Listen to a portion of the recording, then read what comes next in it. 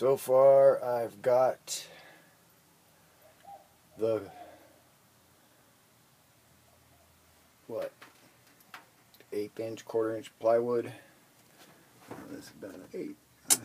Well, this back piece that was back here, I've gotten it out, and the dry rot that was down here.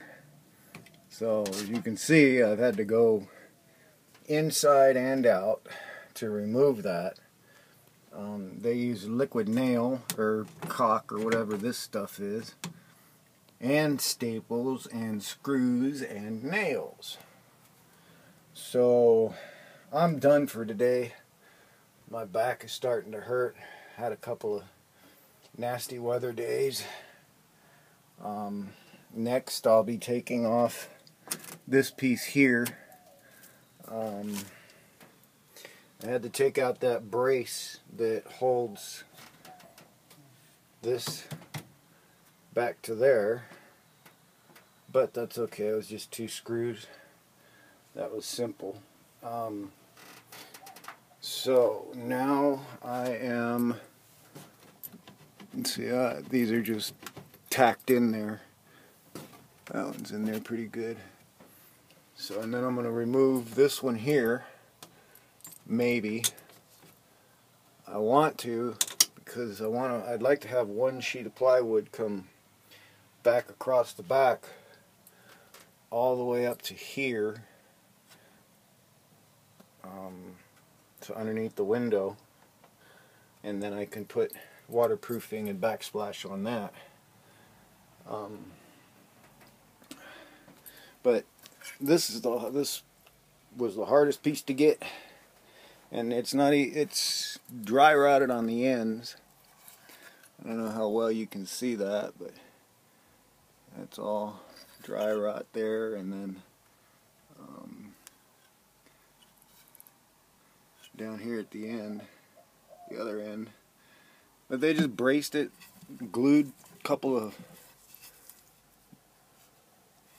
these in there to this stick, and then just kind of put it together the best they could. So that explains why this whole side of the trailer is bowed out and flimsy like that.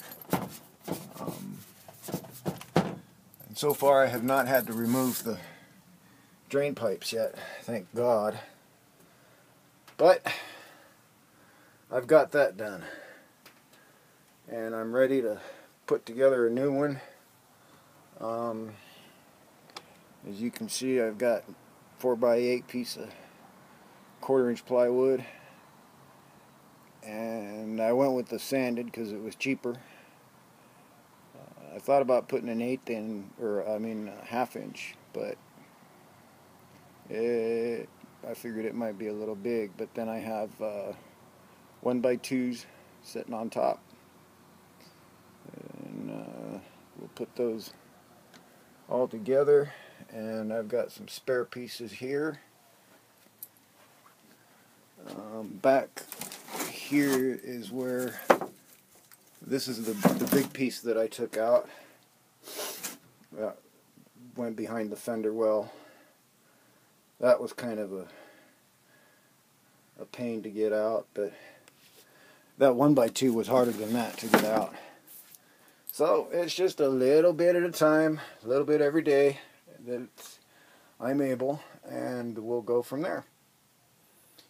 So I'm going to go chill out. Have a great day.